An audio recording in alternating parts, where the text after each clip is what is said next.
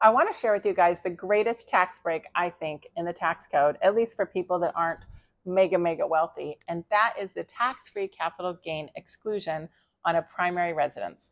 The rule is you have to live in it for at least 2 years to the day, not a day less. And sometimes if you're shopping for a home and they say, oh, close of escrow can't be until August 2nd or something, it's because they're trying to hit that 2-year limit. And we've had people with a lot of appreciation in homes the last several years. So you may run into that. So I want to share with you guys how I have taken advantage of that. You may or may not know, but my husband and I are house flippers. And the house that we bought in Dana Point, let's see, it was 10 years ago almost, I think. We originally bought it to flip, and then we decided to move into it ourselves after we'd already owned it for a couple of weeks. I asked my husband, can you make it any bigger? Because the 3 bedrooms, 2.5 baths isn't going to cut it for our family with 4 kids, his mom living with us, 2 dogs, and a cat. We had a full crew of people and animals. Not the animals need that much space. So he said, yes, I can make it bigger. So we expanded that house from 1,890 square feet to over 3,400 and created a 6-bedroom, 5-bath house, maybe 4.5 bath. Anyway, it was amazing and big and served us well. We ended up living in it for 8 years, and it not only served us well, but it appreciated a lot. I will tell you that during that time, style of decor changed a lot.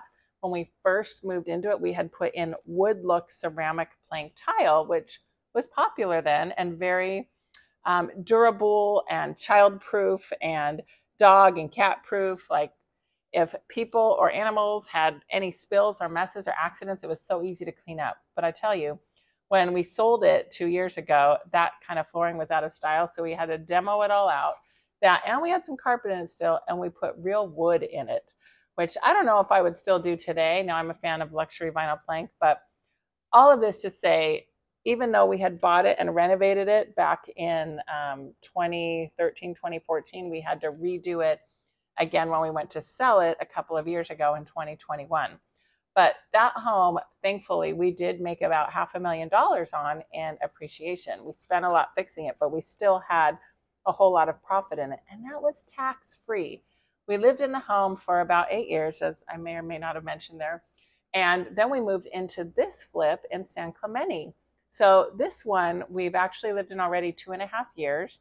We weren't intentionally going to move into this when we first bought it. In fact, we'd worked on it for a couple of years before we decided, maybe we can move into that one.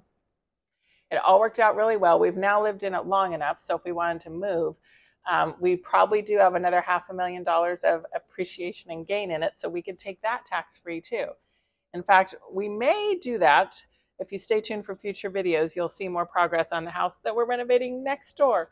We bought that one to flip, and after we were in escrow a week, I looked at my husband and said, we should probably move into that. We should probably sell this, take the tax-free gain, and move again, and just keep doing it. So we keep moving when there's something better, and we've got gain and appreciation in the house that we can take tax-free. When you think about how many hours you would have to work or how much work you would have to do to net $500,000 if you're a married couple, or $250,000 if you're single, how much work you'd have to do and then pay tax on it, like maybe you'd have to make $700,000 of income to walk away with $500,000. That is a lot of human effort, work, whatever you want to call it, years of work. So whatever you can do to take advantage of home ownership and wealth growth through home ownership, I highly recommend it. Maybe you don't want to do these live-in flips like me, although this one's pretty easy. I'm just moving next door, but maybe that's not what you want to deal with. But at least own a home and get that appreciation, because that could prove to be your greatest source of and your easiest source of wealth growth rather than renting. So that's it for today. That's my views and perspective on the greatest tax benefit in the tax code for the non-mega wealthy. Make sure you subscribe for more great videos and comment below. What are your thoughts?